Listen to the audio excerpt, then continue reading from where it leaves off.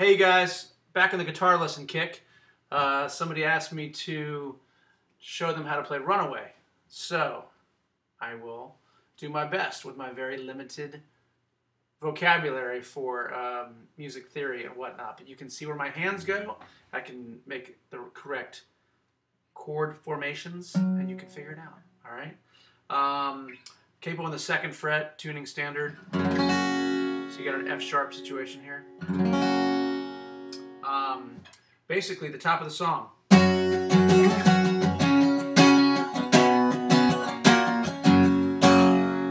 That whole thing. I'm playing octaves, so that is 5, 7, 9. 9th fret, starting on the 9th fret on the 5th string. And then the octave of that. On the 3rd string, 11th fret. And what you're doing here is you're using your 1st finger to mute the 4th string. So you got this sound.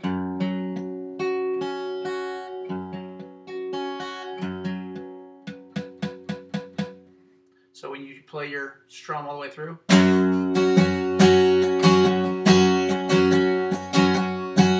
right? You're going to slide that up a whole step, still muting the 4th string. So you're doing the slide. You're moving the whole thing down to the 6th string and the 4th string. So you went from the 5th and the 3rd to the 6th and the 4th. And in this position, you're muting the 3rd string with your 3rd finger. So actually both, huh?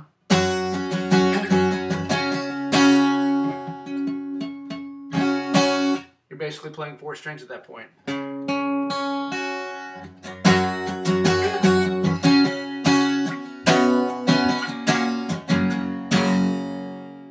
you're just going. So 9th fret, 7th fret, 6th fret, down to the E position, which in this situation is an F sharp. So, the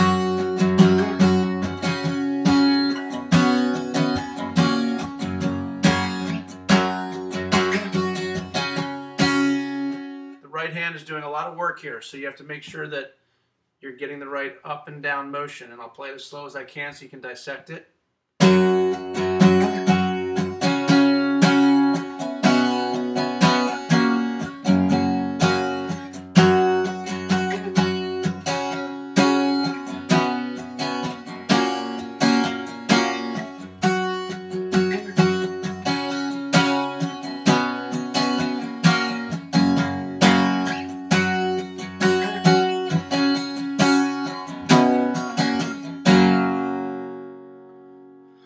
That's the top of the song, and that's the end, and that's the middle. It happens all over the place, as you know, if you have the recording of that song. So, anytime it goes to that, you know what you're doing now. So, next step, the verses. Go away and hide your eyes. You're just in E and A. Well, let's say E and A for this situation, so that you know I'm talking about F sharp, but the chord positions. So E.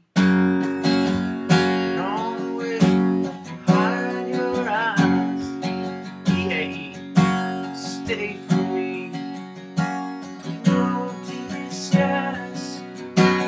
We should fall, still we can rise.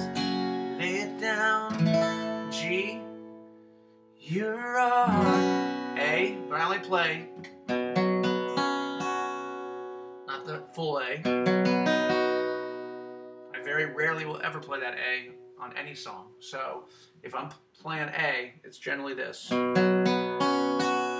which is just the 4th string and 3rd string on the 4th fret. So lay it down. Here are tonight.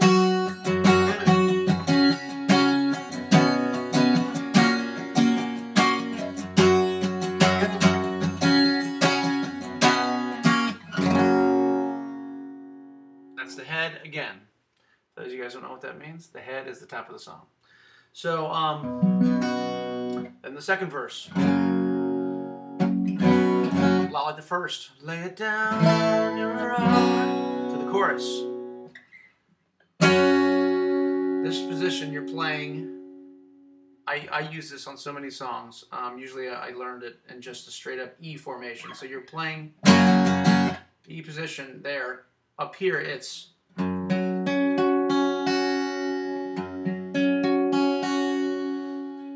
your first finger, your third finger, and your fourth finger, your pinky. So you got the Clapton FU. Clapton does this a lot, and I'm like, how does he flick off the crowd all the time? But learned he really wasn't doing it. So anyway, you got this E. You drop your first finger down. Total 38 special. Right? So run away, run away. You're just walking this chord down. Same position. Except for here. Leave these guys where they are. That's your 38 special, but that's not my song. Sorry. Here you go.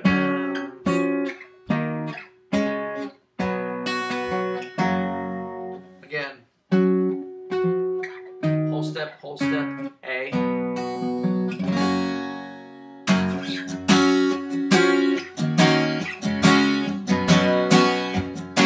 Again, the right hand.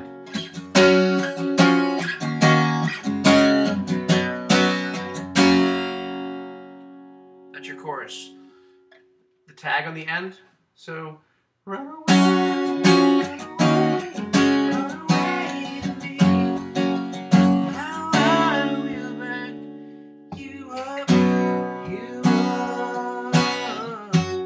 Going to this position. Technically it's a D, probably D minor, but it's you're just taking this E that you're sliding all over the place. And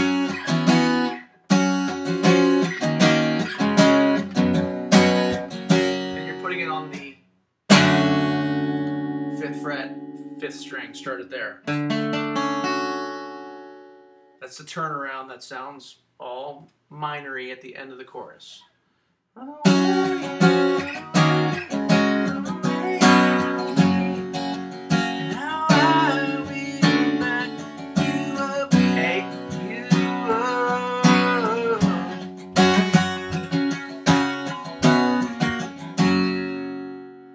Sometimes forget it when I'm not playing it in context. So that's the turnaround. That happens again on the bridge. You got another verse, another chorus, then you got the bridge. Run away, run away, run away. Bridge. I will back you up. You're going to this D, A, B.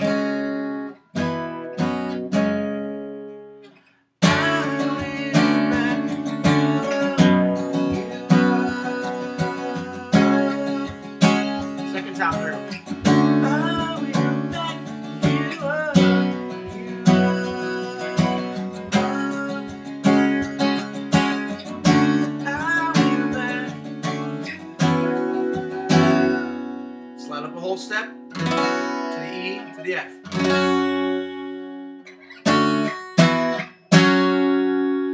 So again, bridge.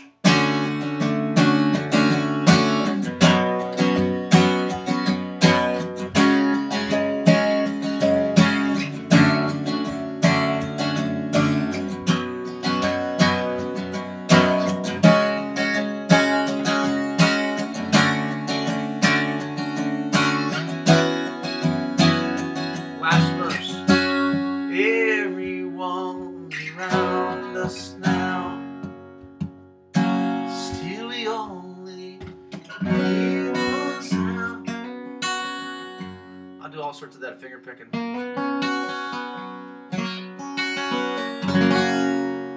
That's pretty much it. That's the whole song. You got the ending because you got the last verse, the last part of the chorus has this. Wait.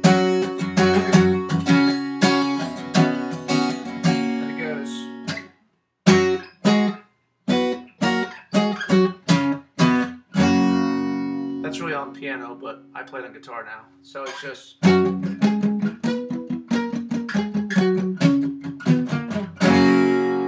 Sometimes I put master puppets in the middle of that song.